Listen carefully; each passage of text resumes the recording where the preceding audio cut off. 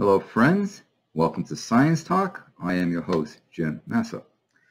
I want to discuss with you something probably most people have not given much thought to, and namely household tissue and its role in terms of climate. It is an issue. So what's going on?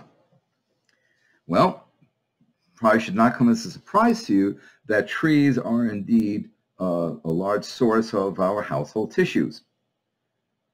Well, we know that trees and the soil that they're anchored into store a lot of carbon. You cut down the trees, not only to make any paper product, whether it's from the paper you write on to tissues, facial tissues, toilet paper. When you cut down those trees, you release CO2. And where do these toilet papers, paper towels, facial tissues, where do they come from? Which trees? The boreal forests. Now, the boreal forest is the largest terrestrial ecosystem, or biome. Biome's a large ecosystem on the planet.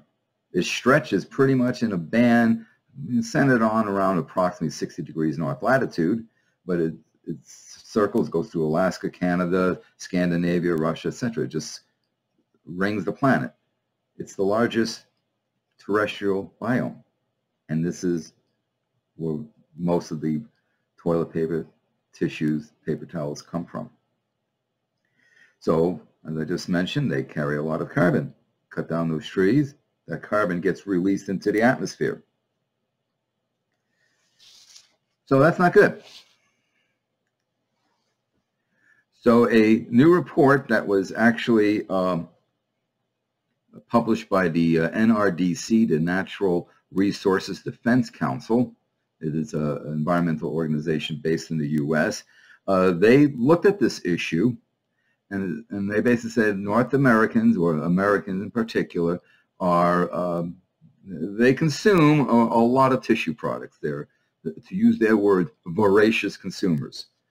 Even though Americans make up only 4% of the world's population, they account for more than 20% of global tissue consumption.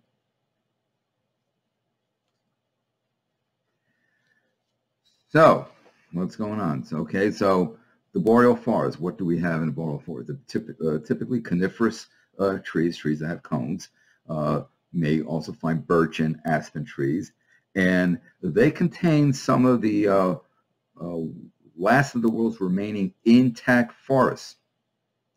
It's home to over 600 indigenous communities, as well as boreal caribou, pine marten, and billions of songbirds.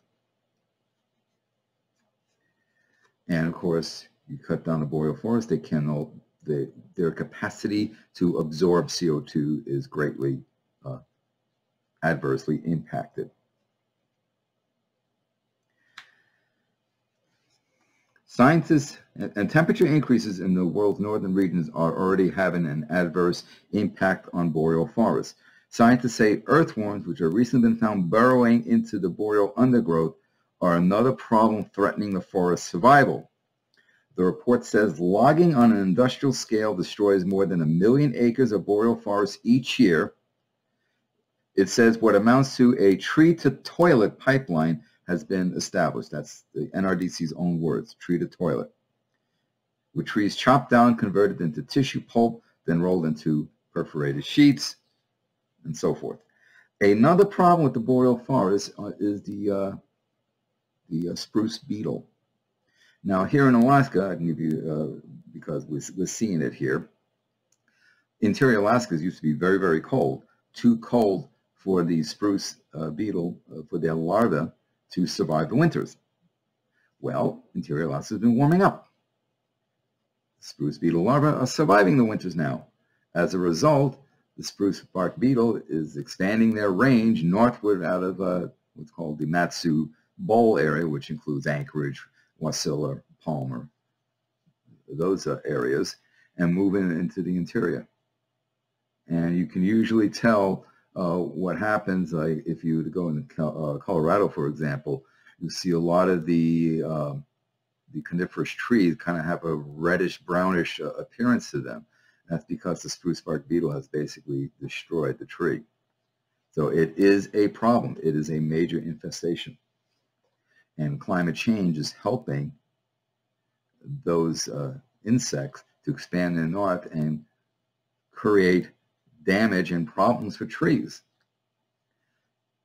And if you damage those trees as well, those trees are dying or stressed. They're not going to be able to absorb CO2, adding to the issues of CO2 level in the atmosphere. So what about consequences for the indigenous peoples, the wildlife, and the and global climate? Well, the NRDC report says it's devastating. The NRDC does say there are solutions, namely that the solution can be sustainably sourced. Alternative fibers such as wheat straw and bamboo are available, which would greatly reduce the amount of trees being dropped. The report says some U.S. manufacturers have made efforts to use more sustainable materials in their products, but the biggest in the sector, Procter & Gamble, Kimberly-Clark, Georgia-Pacific, still rely on virgin pulp from boreal forests for almost all of their tissue brands. Now, Georgia-Pacific is a major distributor for building materials.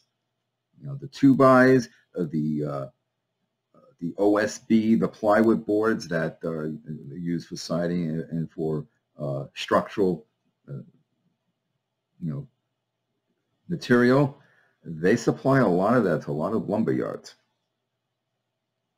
The companies with the largest market shares have the power to make a significant difference for the future of our world's forests, says the NRDC. Instead, they largely adhere to decades-old tissue formulae that take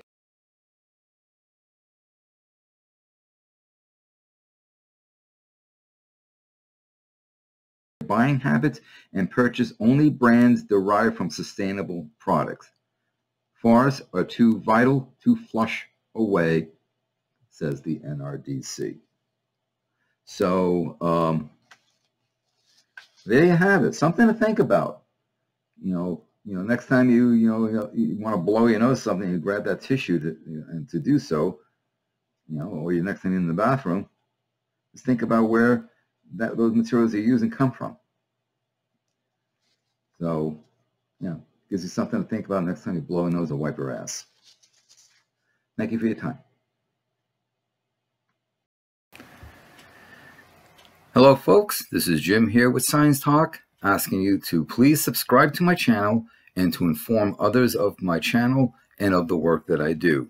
Please share to social media platforms that you use. Also, as a reminder, don't forget to click the bell so that you know when I load up more videos.